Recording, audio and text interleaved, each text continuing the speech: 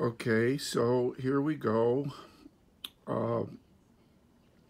Daniel chapter 7, verse 13. Notice where my finger is here. Here's Rashi, in Rashi's script, of course. Hu Melech HaMoshiach. That's what Rashi says. He says that the Bar Enosh in Daniel 7, 13 and 14, who comes to the Atik Yamin on the glory clouds, is the Messiah. Where am I getting this? As you can see, I have my finger right on it. It says Rashi.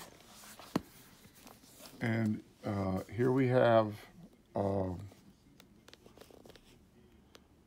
the writings, Ketuvim. This is the Art Scroll edition. And the wonderful thing is, my friend, you can say whatever you want. You can try to minimize this. You can say all kinds of things, but all I can tell you is you better go to afii.org/.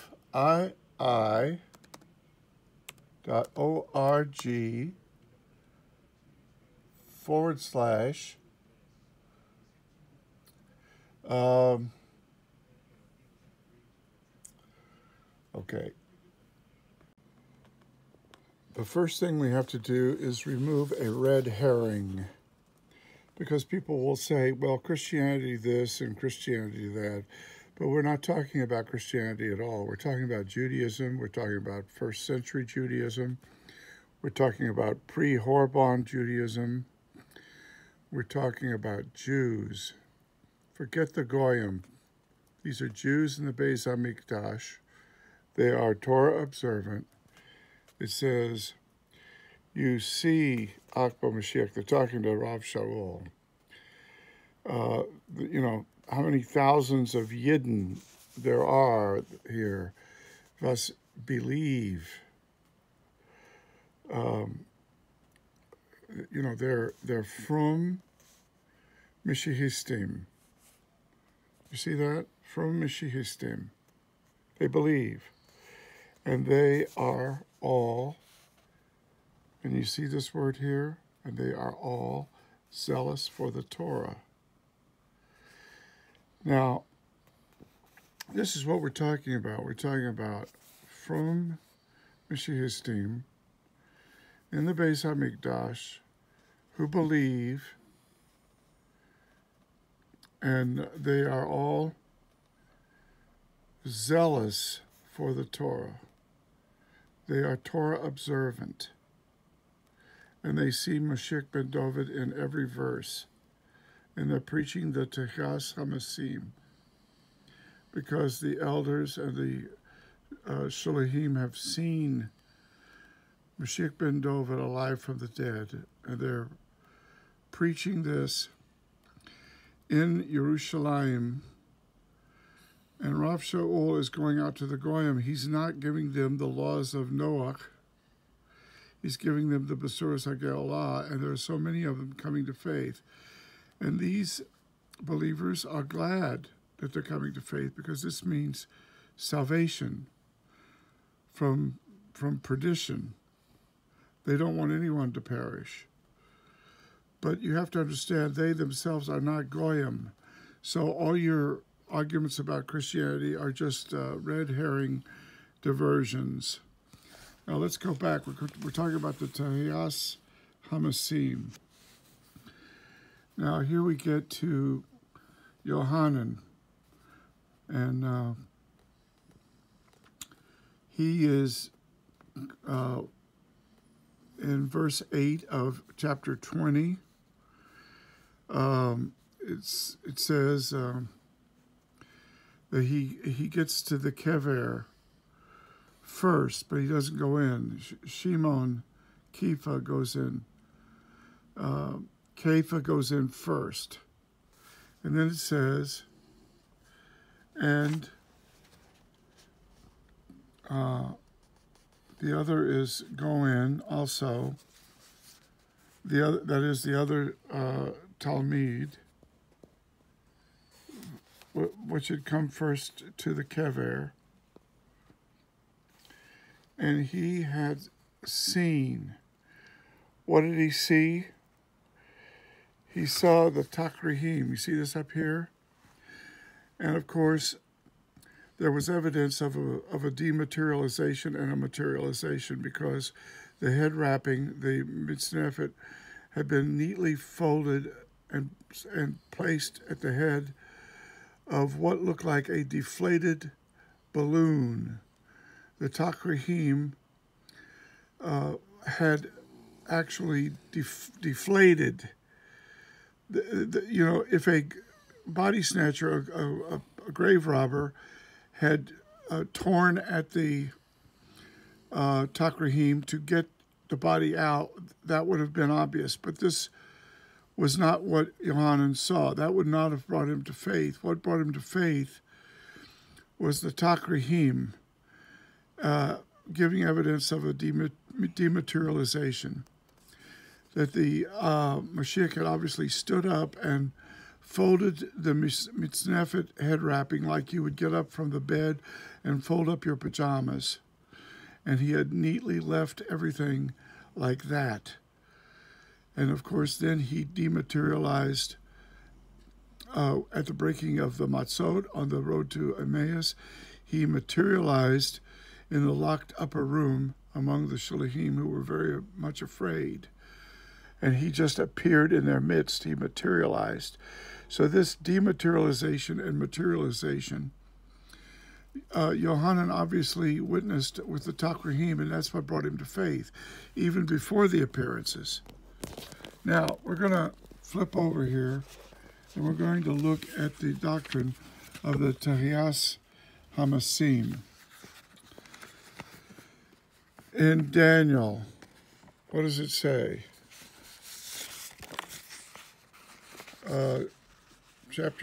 Chapter 12,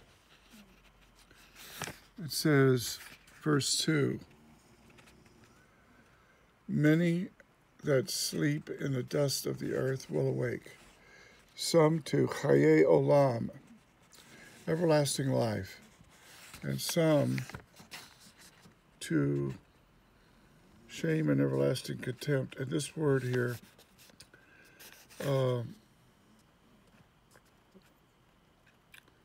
for shame, deraon. This is from the last verse of Isaiah. But it's not just deraon, it's deraon olam, eternal deraon. Eternal fire, eternal grave worm, maggot. The last verse of Isaiah. This is perdition. This is what is involved here, not just the Tehiyas Hamasim, but the judgment, where the sheep will be on one side and the goats will be on the other side. Now in Daniel, if you'll look at Daniel chapter 7, verses 13 and 14,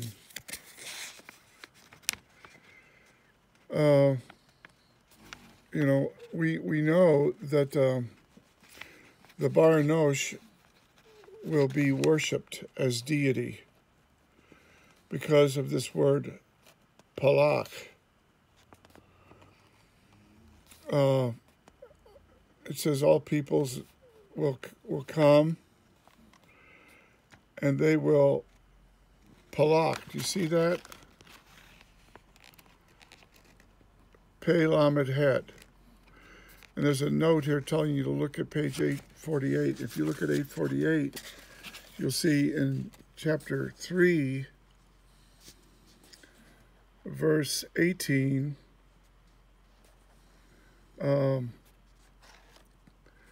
that the idols will not be palaked.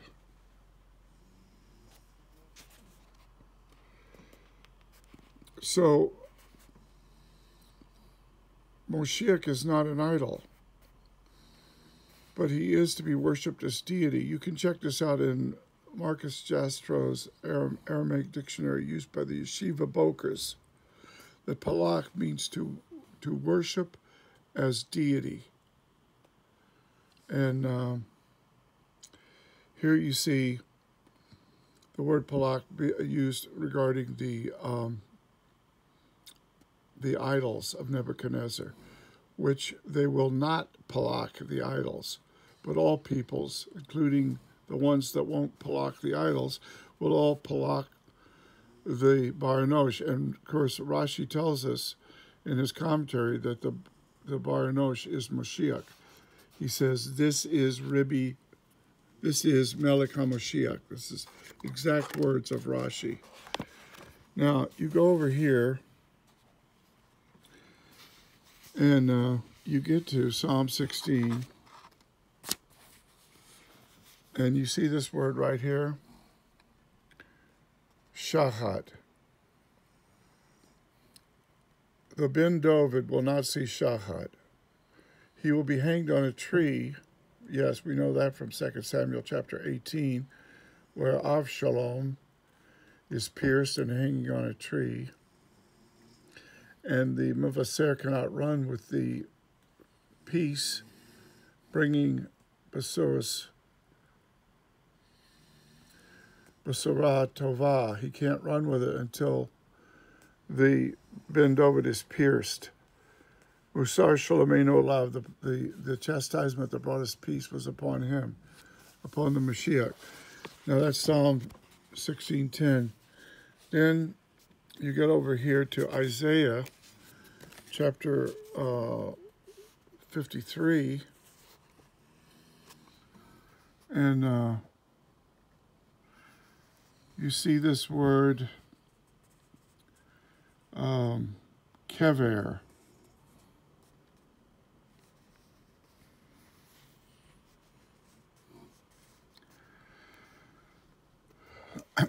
(53:8), 53:9. You see that word? His kever. But even though it speaks of his kever and his death, it also says that the Lord will prolong his days. Do you see that?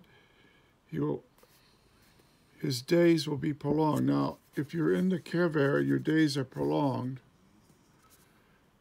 I'm putting one finger under kever, and I'm putting one finger under prolong his days.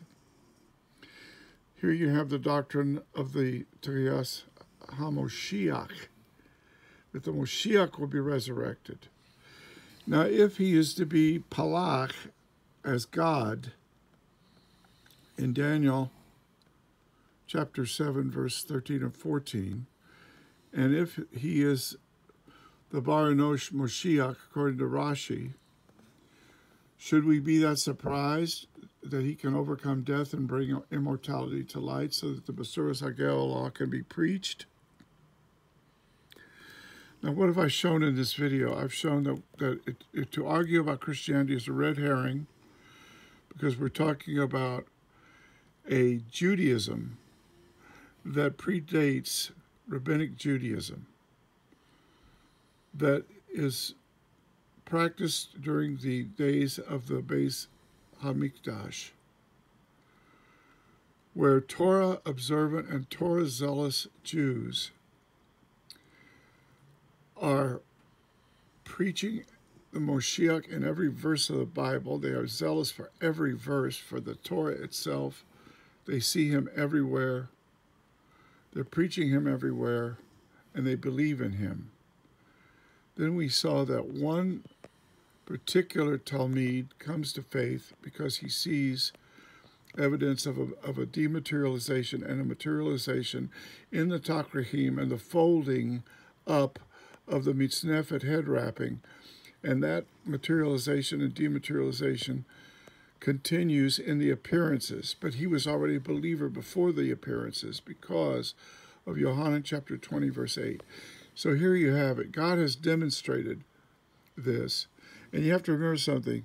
The Brit Hadashah is written in Jewish blood. These are Jews, and they die as martyrs. Al Kiddush Hashem, rather than refute their testimony.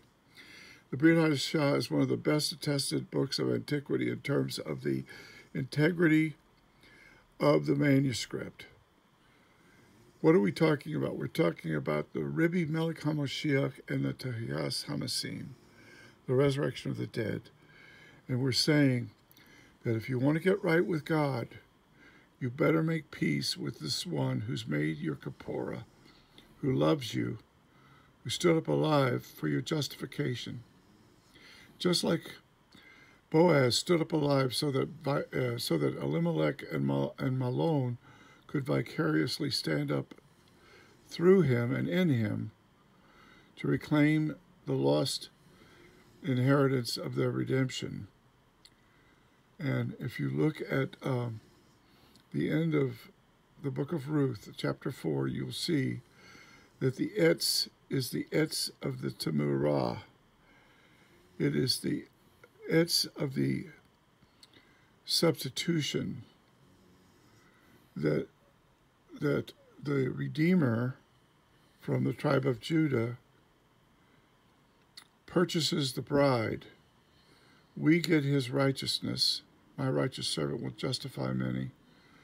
And he takes our sin as the sin bearer, the Sair La'azazel that bears it away, carries it away, the lamb led to the slaughter, whose blood takes us out of Egypt.